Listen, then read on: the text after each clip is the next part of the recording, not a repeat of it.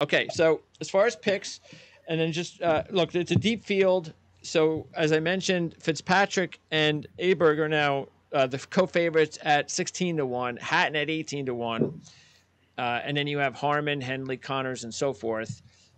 So it's not like there's a lot of big names here, but it's a very deep field where you could go down. Like I could go all the way down to like say, even Emiliano Grillo, who won last year, is 80-1. Wow. Horschel's 90-1. So these are players that if it was considered a pretty weak field, would be more like cut in half, 30-1, 40-1. So it just shows you there's just and the quality of players, of course, is going to make it that much tougher every year as it goes on, Jared. And we'll talk about one and dones in a little bit too, because that's the game and the contest that you've been playing for a few years. Jan and I started last year, and we're going to continue to play it. And that just, I think, becomes harder and harder to win and to figure out which one player is going to win an event each week. For sure, yeah, and we'll talk through the strategy again here. It's good. It's good we have these young golfers coming up like Aberg, because we lost John Rahm to the tour. We'll see who follows him there, but that's watered down. It's going to make the majors even more exciting though, because it's going to be 4 times a year that we finally get to see all these guys playing in the same tournament again. Yeah, it's crazy. We'll draft the Live Tour guys in just a little bit. So as far as this field, what's interesting is did you know who your picks were last year in this event, Jared? Yes, it's nice. I keep all my notes for these shows saved, so I can go back and look last year. What I said about the course, who I picked. I picked Connors in this tournament last year as well. So yep. Same money, same odds. Wow. Perfect. 25-1. So Jared's going to invest $40 on Connors at 25-1. And again, Connors, he's played here 5 times. He has 4 top 15s, 1 top 5, but he does not have a top 5 since this Texas Open win. So I would be a little bit concerned with that. But again, this is a good golf course for him. Yeah, I mean, it's concerning. The only tournament he's ever won on the PGA Tour is Valero. So Connors, he didn't finish well last week. I think he was 33rd last week at the Century, but he was 8th in that field tee to green. He lost 7 strokes putting, which is always a potential concern with Connor. He's not a good putter, but for whatever reason, he's gained strokes putting in 4 of his last 5 appearances here. So he seems to, I don't know, maybe it's luck, but maybe he just feels good on these greens, feels comfortable on these greens. So I trust the ball striking to be there, and then if we can get him, gaining strokes on the green, I think he has a really good chance to win this event. We talked about. I like Connors, and he finished second in the mixed team championship, the Grant Thornton that they had in Naples at the end of the year.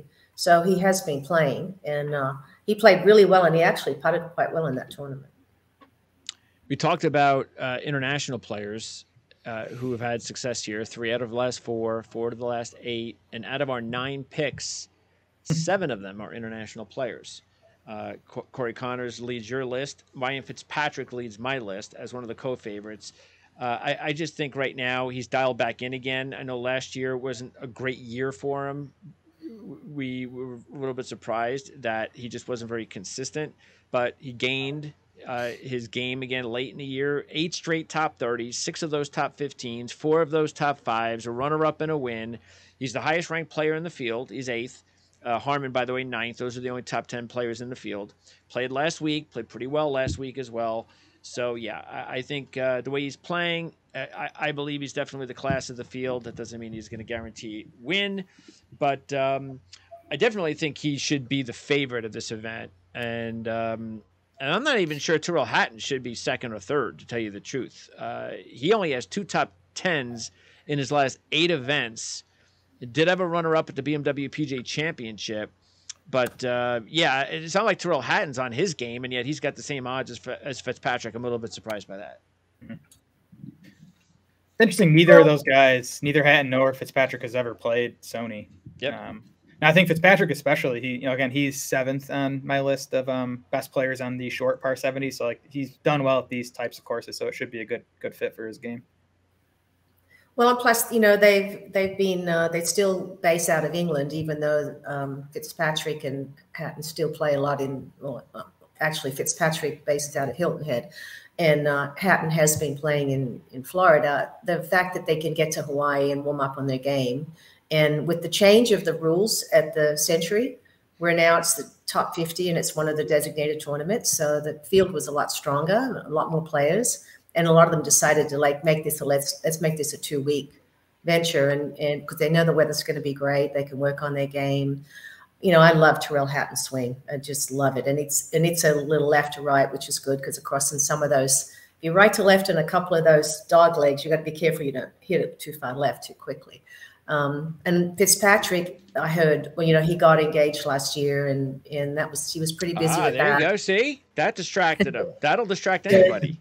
Yeah, he was dating. He was going back and forwards to Hilton Head. She's from Hilton Head. She's a chiropractor. See? So he was pretty busy with that. And now that they're engaged, and it's out of the way. Probably wedding stuff. So anyway, that I think he settled down, and she's with him in Hawaii. And cool. They say he's rolling it really well.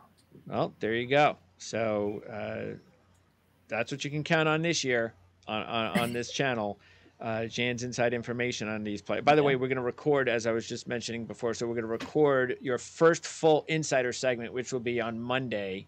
And so we'll have it on the channel on Monday. So keep an eye on that, because that's going to be, we're going to have all of the players that you need to keep an eye on for all sorts of reasons for 2024. Yeah, we'll try to get some insider scoop. I'm actually got a call in from one of the caddies on the Live Tour to get some insider on those guys. That's right. Live Tour too. We'll have a little bit, because that's matter of fact, I think there, I was looking over it to go over our draft, and there seems to be a pretty good field now of about 30 players. So that's okay. Nothing wrong with that. So getting better. Getting better. Again, the team thing distracts you when you're watching it, and the whole visual and the way they produce the event is still, it's kind of distracting, but it's just a better field. Okay, so your number 2 pick, and by the way, I put 45 on Fitzpatrick at 16-1. You put also 40 on Henley. Is that correct? No, Rose. Excuse me. You had Henley last year. I was thinking about Henley because you drafted him. Justin Rose, who I drafted. So you have Justin Rose at 35-1 and Hideki Matsuyama at 45-1 as your next two picks. Jared, you put 25 on each. Yeah. So Rose, he had a weird week last week. I don't know if you guys saw, he got the 2-stroke penalty on Thursday for hitting the wrong golf ball. He hit Taylor Moore's golf ball. Okay. I don't know how he shot, do that. Yeah, he shot a 71 on Thursday, which kind of took him out of it. But he shot a 61 on Sunday. So he's kind of rolling into this week off a hot ground. He led the entire field in approach on Sunday, was second in tee to green. So hopefully he can kind of carry that momentum into this week. Rose hasn't played here since 2017, but he did come in second that year. And then he came in 12th and 13th in his 2 appearances here before that. So he's had success here. It's just been a while. And Rose he's number 1 for me in the stat model I ran this week, just based on the stuff I'm looking at. I looked at, driving accuracy. Rose is 5th in good drives gained. He's 2nd in this field and approach. He's 1st in greens and regulation gained. So more of the accuracy stuff I looked at, Rose last year was very good at. So I think this course should fit him. And Matsuyama, 3 top 20s in 10 appearances at this event, and he won here just a couple years ago. Mm-hmm. Yeah, I didn't go into this week expecting to bet Hideki, but I just think 45-1 is just way too big of a number for him in this field. I still think he's one of the best 5 or 6 players in this field, and like you said, Greg, he won here just a couple years ago. So I'm still confused. Hideki was not good last week, which is probably why he's at these odds. But again, I'm not too worried about that. I like the fact that he played last week, hopefully knock some of the rust off. And again, he's won here before, and he didn't play that well at the Century before winning here. So like he's done this before where he didn't play well, then he gets the Y line and wins. So Jan, do we still have to keep an eye on him as far as his back and his neck, or is that past history? Well, it just depends on the weather. If it gets windy, he's not a great wind player. If it stays calm, I like his odds because it's, again, you've got a good feel for the golf course when you've won there. and he took some time off and came to Vegas late just to warm up for a week, and then went back to Hawaii. So he took quite a bit of time off in Japan. It's too cold to play there. So last week was a good warm up week for him, and I agree. I mean, it's a good golf course for him. He hits the ball very high, so if it gets windy, it's a little more difficult to control. When he won there, it wasn't that windy.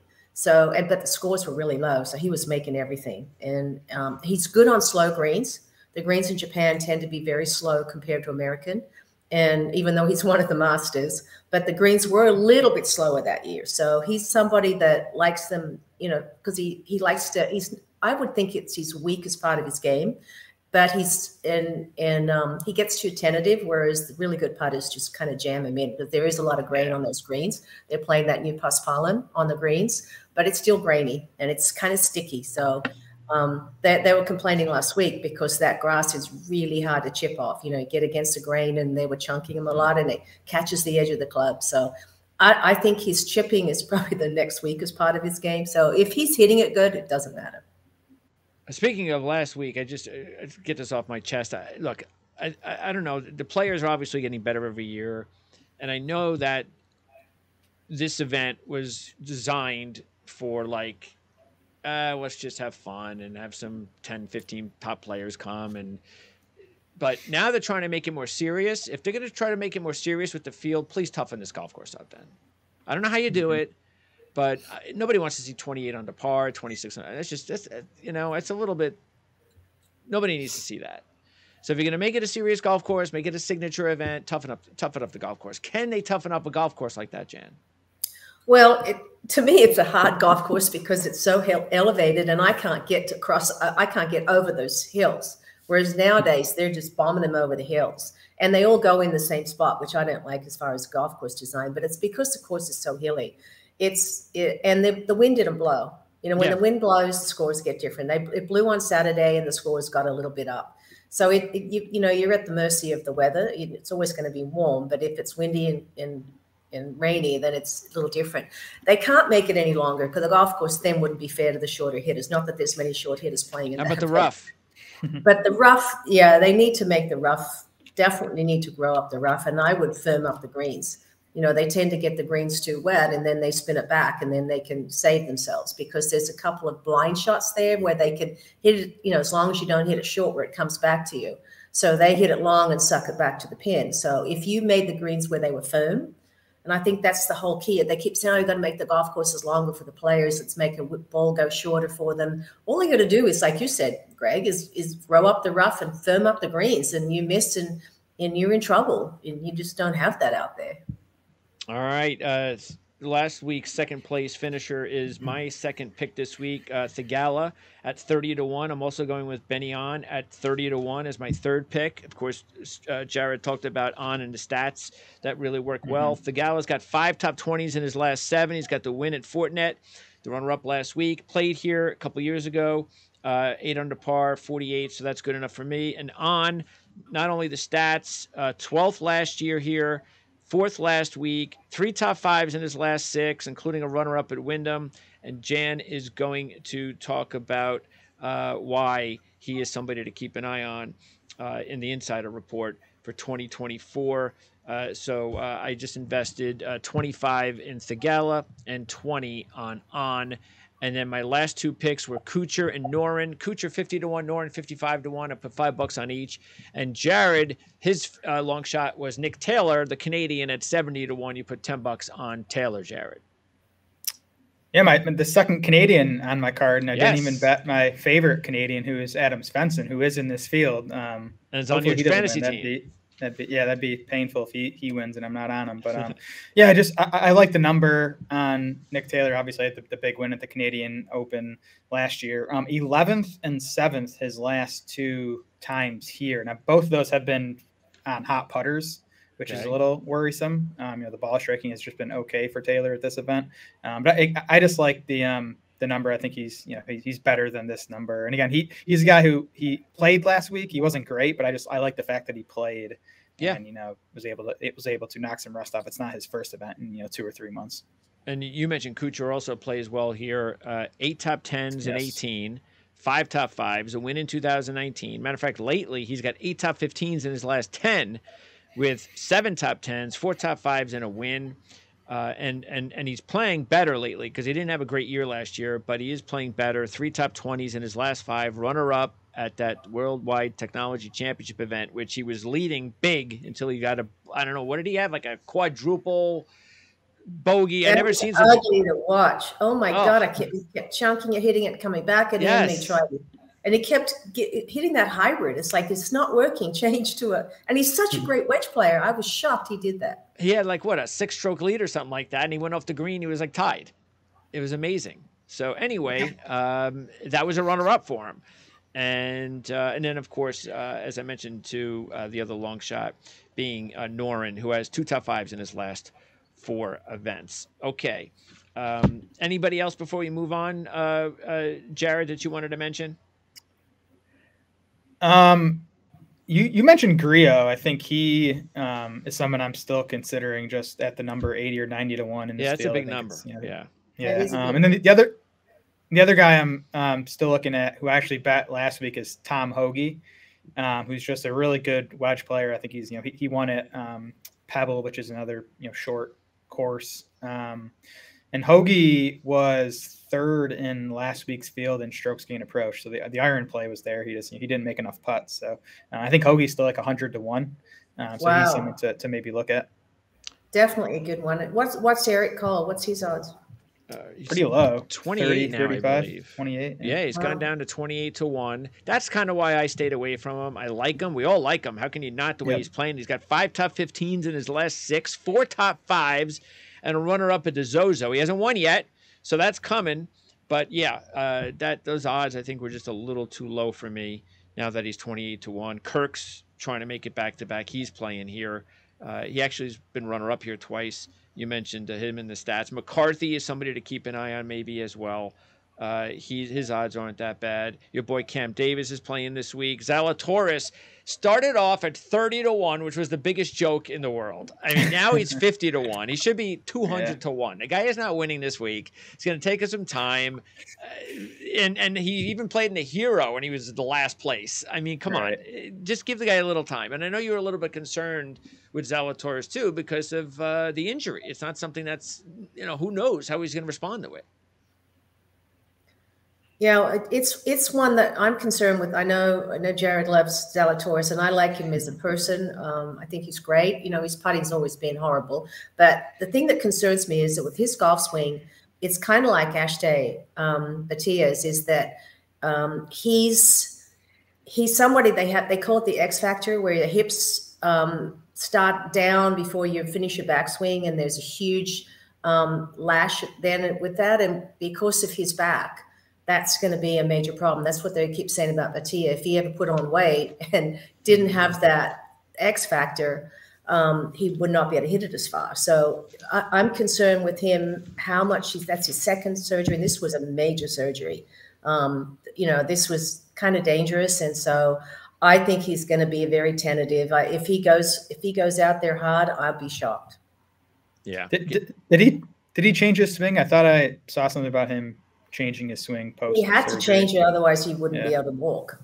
And he's still got a good golf swing, and it might actually be better for him now because he's kind of going to do like a couple of the players have done, is shorten their follow through, so it's a little more compact, and it doesn't have that X factor, what they call it. There's a certain term for it, that it's X something or other, where it's the difference between the hip and your shoulder on the way down. And I heard his swing is a lot more compact, but still, I don't know what happens once the gun goes off. If you can keep that going. And he's only changed for the last year, so I don't know.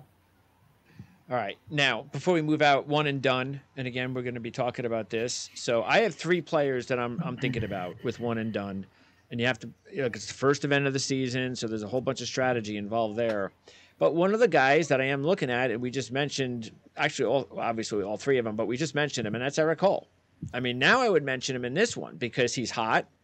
I don't know how. I mean, I don't know if he's going to continue to be hot this year. You know, he's still. I know he's 35. It's not like he's 25, but still, he's new to success on the PGA Tour. So I'm thinking this week may not be a bad week to take him. I'm also looking at Thigala, and I'm looking at Ben An. Same thing.